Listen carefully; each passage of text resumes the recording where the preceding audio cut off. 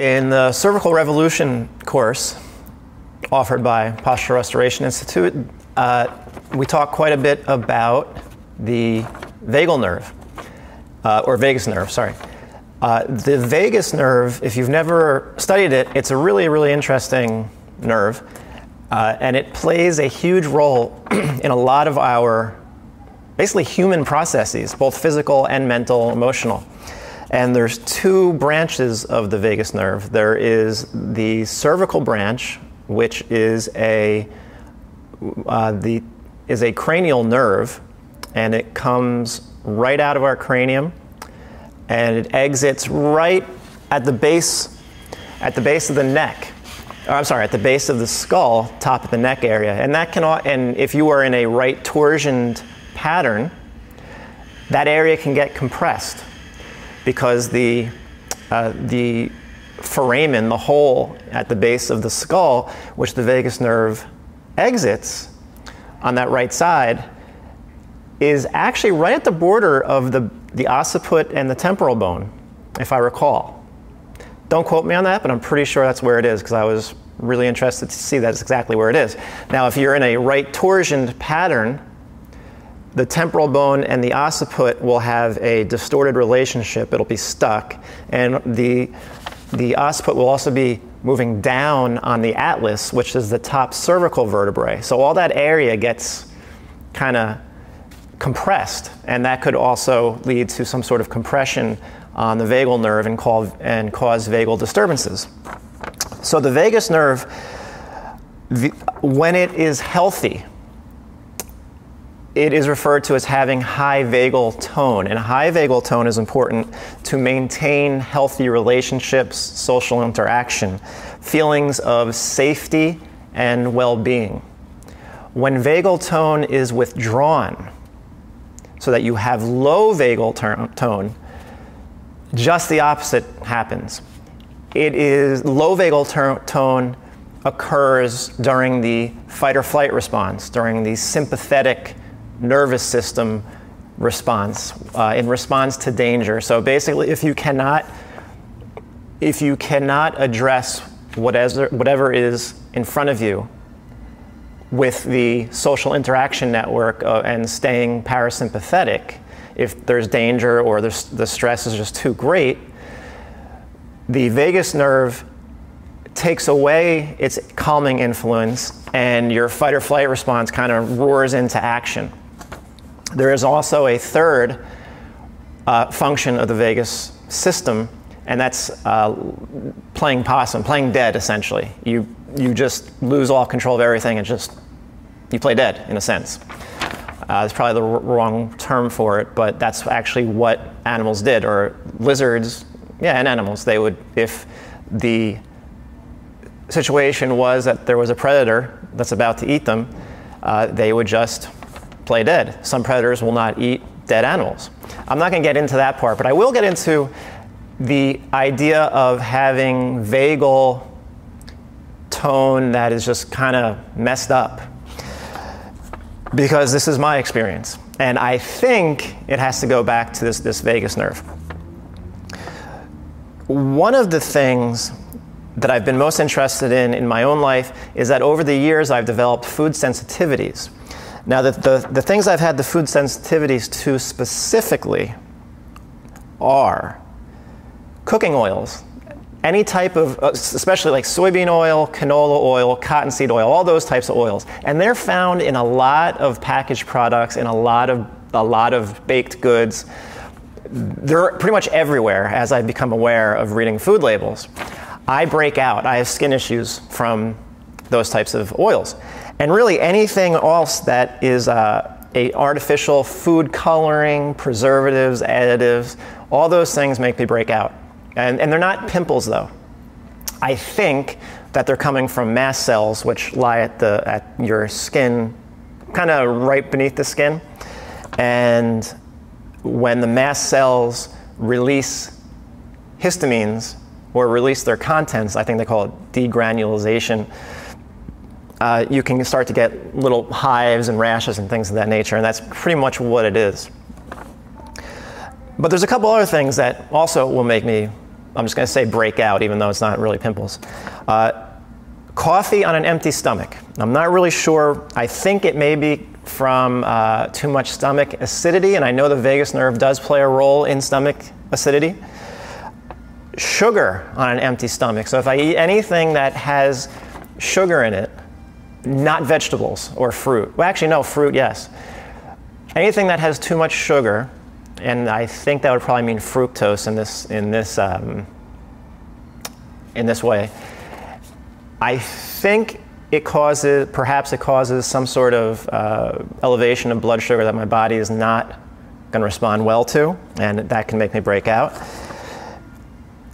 Certain foods that have high amounts of histamine, such as grapes, blackberries, raspberries, canned fish,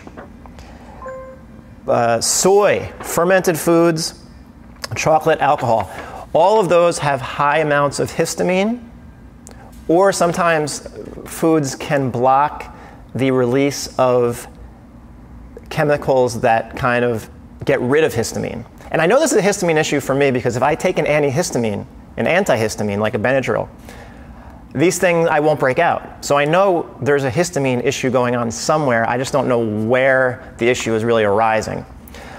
I think it's my gut, and I think it's from vagal disturbance because the vagus nerve plays a role.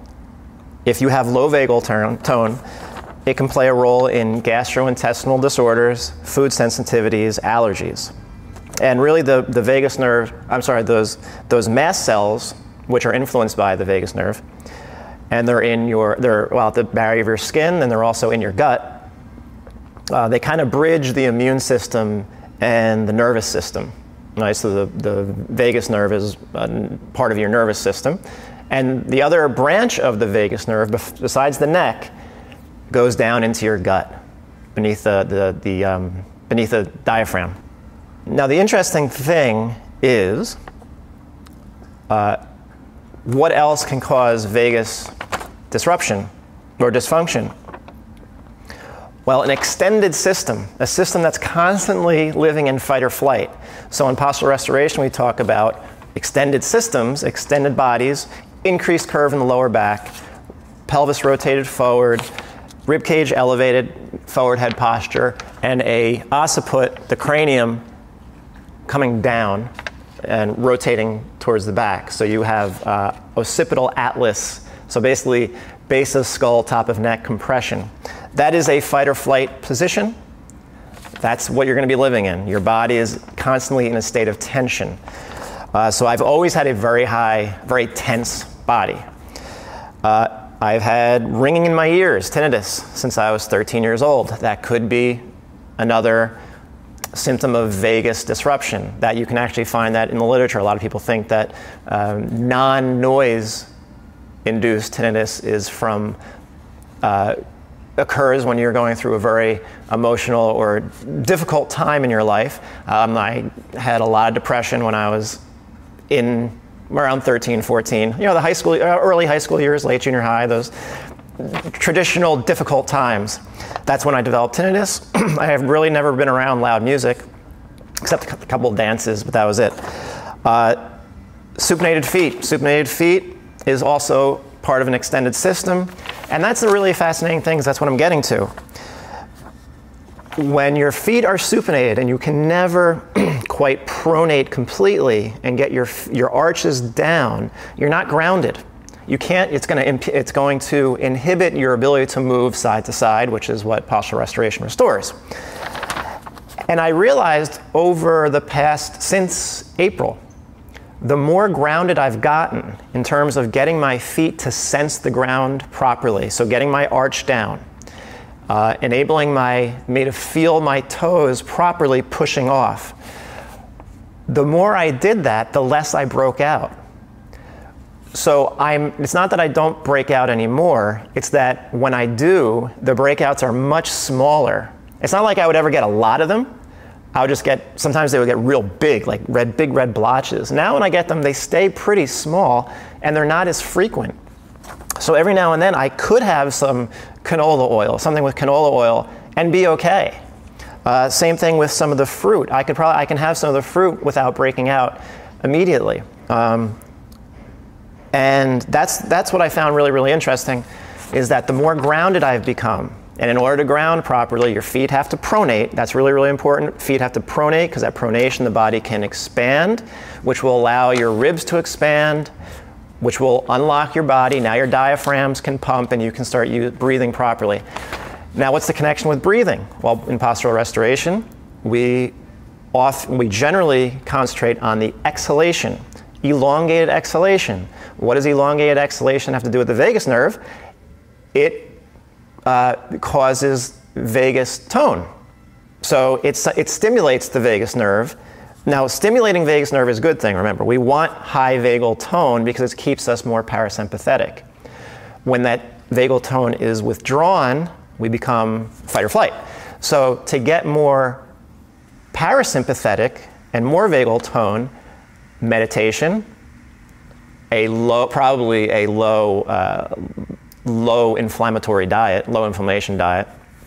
Pretty much don't eat the stuff, don't eat crap. That's probably what it comes down to. Eat, real food, whole food. But the exhalation is really interesting, because as you exhale, your heart rate actually goes down. So there's a heart rate variability, and as you inhale, heart rate speeds up. As you exhale, heart rate slows down. So what are we emphasizing in postural restoration is always the exhale, getting all the air out, and then you hold it out for 5 seconds, and then you inhale again. So it's that exhalation calming effect, which is also what I use when I do my meditation. All these things together seems to have gotten me more grounded, and I'm breaking out less. I'm sure a lot of people have a lot of complicated gastrointestinal issues, but the interesting thing is the vagus nerve is implicated in a lot of gastrointestinal issues. And what causes what is a gastrointestinal issue first causing dysfunction in the vagus nerve, and then it just kind of goes into a circle. Who knows? A and B, I don't know which one causes what. I just find it fascinating that the vagus nerve is implicated in a lot of these things, and as I've gotten more grounded and out of my patterns and less tense, and I can move better, getting glasses helped also because that decreased tension, I've been breaking out less.